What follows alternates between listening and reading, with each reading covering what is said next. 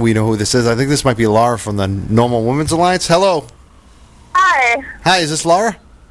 Yep. Awesome. Thanks for calling in. You were down at the Pride event today, collected signatures for medical marijuana legalization as well, right? Oh, no, just marijuana. We are down at the Pride Festival collecting signatures for the public policy question in certain towns and cities in Massachusetts for the state senators to be instructed to vote in favor of legislation that would allow the state to tax and regulate marijuana like alcohol. And we've been getting a lot of signatures, which is great. How many do you think you got down there today? We have just a giant stack of paper, but I would say absolutely in the hundreds. Awesome. Awesome. How many people were collecting? We had a lot of volunteers, people coming in and out all day. Definitely a large presence of volunteers that have been just super great, bringing back just clipboards full of signatures and ready to grab more empty sheets to go out and find more people to sign them. That's great. And it must have been crazy down there today, too, because we saw the traffic coming in here. Yeah, it was definitely busy. It's a beautiful day to be outside, so a lot of people showed up to watch the parade and then come to the festival afterwards.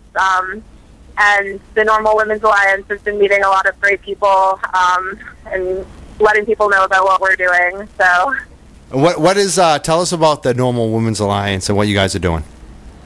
Well, we are the New England chapter of the NORML Women's Alliance, and we are reaching out to women who have been, not necessarily completely represented within this movement. We really want to get a lot of women on board and focusing on issues like education and, keeping children out of jail and just issues that pertain to women so that they can help end prohibition. Because women were a major factor in ending the prohibition of alcohol. So yeah, there's a history there. An important thing. Yeah, that's the way it happened too. It's the women's got involved and they ended alcohol prohibition. Well, they also started it.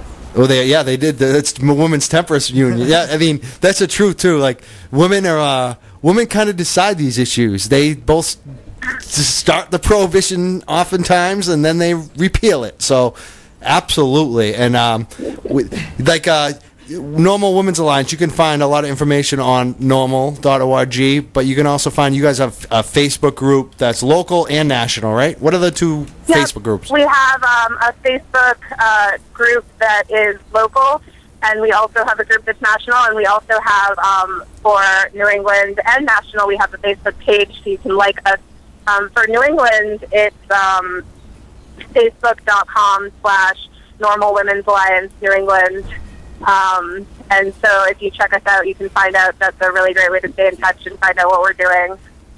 Awesome. And you guys do events like today. You are the rallying point. I know that I talked to a lot of activists, John Leonard, and we got one here today that collected signatures, Garrett Kirkland, in the studio. And that was the place that people were meeting. And the NORML Women's Alliance rented out a space for this Pride March, and they're reaching out to all sorts of communities. That's what I like. Other communities that we're not usually focusing on, that we should be focusing on.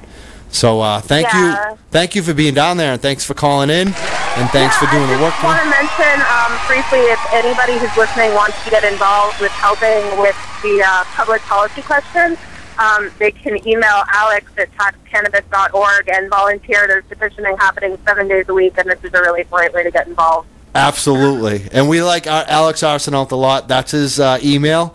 He's the guy running that, this little collection of public policy signatures to get legalization on this ballot this year. It doesn't count, but it's the beginning of the campaign. This is how we did it with DCREM. This is how we did it with medical. And this is the start of that campaign. Garrett, you have something to say before Laura? Yes, absolutely. There's a list of towns that we are looking for to sign these petitions. So if Laura has the list of towns that we need, that would help a lot. There's a lot of towns, actually. I will speak about that. I mean, you can go online. If you have any questions, you should email Alex. And the reason I say that is because it changes. We're getting at a certain point that we're starting to add new towns. But we know Boston, Somerville, Cambridge, Malden, those are the areas we definitely know. And we're going out in the surrounding areas. So there's also a campaign in the North Shore with Steve Epstein. His email is epegs, E-P-E-G-G-S at AOL.com. So if you want to find out and you want to try to even get your town added, because they're still collecting money for this. They're still doing this. There's still time. This is the season right now. And I think that the fact that they're still looking for money and they're still adding new places, that's a good sign. That means we're collecting a lot of signatures. We've been promoting it every single week on this show. And thank you so much for calling in today, Laura. Oh, thank you for having me. And, I hope that people get involved. And it's been a beautiful day here. So awesome. Have a wonderful show. You too. All right, you're listening to Two Hotheads on Cannabis on unregularradio.com. That was Laura from the NORML Women's Alliance New England. The phone number is 617-606-4122.